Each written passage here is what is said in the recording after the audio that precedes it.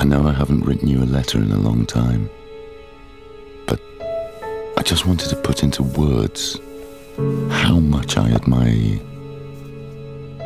as a mother, as the fearless woman I fell in love with. Cancer. Sounds scary, I know, but we'll overcome this together. I found the best hospital in the US, and the insurance is paying for everything. Flights, hotels, even the medicines when we get back home after the treatment. We don't need to sell the car or take a penny out of the money we've saved for Annie's education. When you get better, I promise you, we'll travel the world and live the best life we can.